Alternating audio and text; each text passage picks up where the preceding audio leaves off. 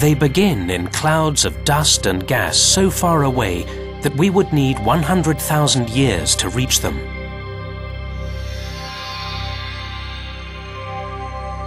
Gravity gathers hydrogen gas and particles of dust, and the clouds grow more dense. Squeezed tighter, the hydrogen heats up to a fantastic 10 million degrees Celsius. Nuclear fusion turns hydrogen into helium, and the fire ignites.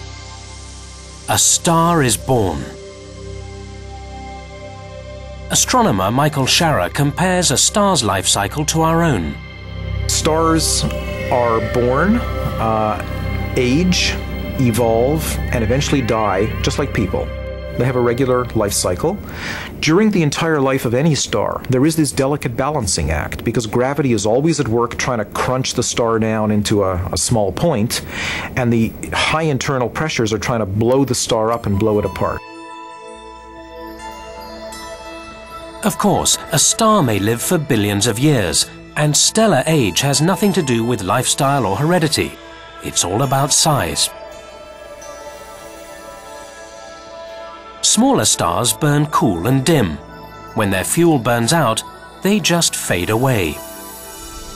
A medium star, like our Sun, will burn steadily for some 10 billion years.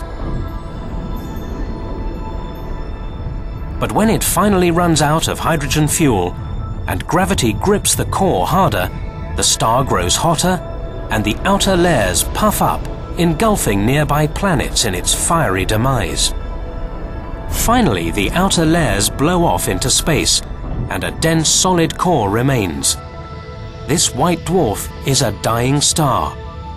A bigger star, say twice the weight of our Sun, lives hot and dies young. It burns through its fuel in just millions of years, and it doesn't go quietly. There's more material here for gravity to constrict.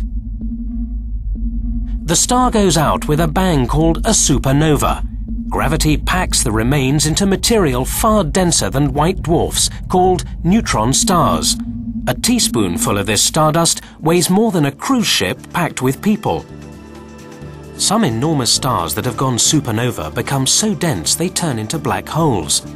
Think about it.